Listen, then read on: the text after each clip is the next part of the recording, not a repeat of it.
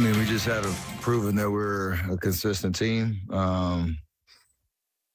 We come in with, a focus of how we're going to win that specific game. And we talk about a lot of it's about us and how we, approach the game. It was like 25-10 at one point. I had two terrible turnovers to start. They got breakaway layups. They made some easy threes, and you look up and, you spotted them 15, and we're good at we have enough talent that we can come back, obviously make the game interesting and, take a lead into halftime, but we just haven't proven that we're intelligent enough, play hard enough, have a focus enough to string a couple, good games together that have built that momentum. So until we do, we're just going to hover around 500 and not break away from the pack at all. Seasons past, you guys have shown as incredible as you can be during the regular season. You guys set that record. That doesn't mean you're necessarily going to win to the finals. Do you think that there's at least like an understanding that as long as we get clicked by the playoffs, can't put too much stress on any part of the regular season? Absolutely not this year. Those years we've had,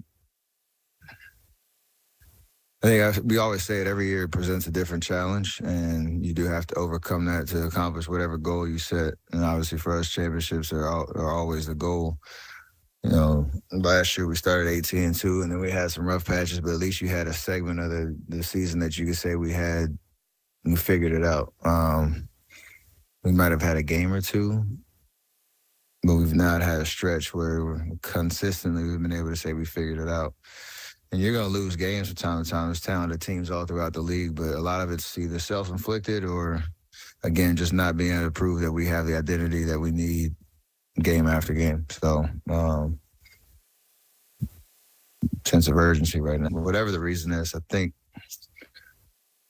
like you said, it's just all the mistakes happen at the wrong times, whether it's to start the game or when you start to build momentum within a specific, part of the game and go on a run where you give the other team life, breakdowns on defense. It used to be offensive rebounds, and now it's kind of crept in a little bit. So a lot of issues, but from a leadership standpoint, we have a lot of faith that we can. Nobody's calling it quits on trying to figure it out. It's just a matter of, can we do it or not? And we're going to keep trying until proven otherwise. Which is collective, defensive effort on a possession-by-possession basis compared to last year. I think the effort is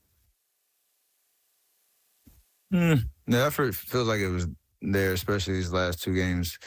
It's just when the effort meets IQ meets execution, that's where we got to get all three of those working at the same time. And then, then that should help us. But tonight, you give Vucevic, being able to just line up threes, and that's not just the bigs. That's the guards break down on pressure on the ball, understanding the game plan where we need to send the ball so that we have built-in help. Just too easy out there. So between him, Levine going for 70 together, you're not going to win any games playing like that. So that's just a collective commitment to what we're trying to do.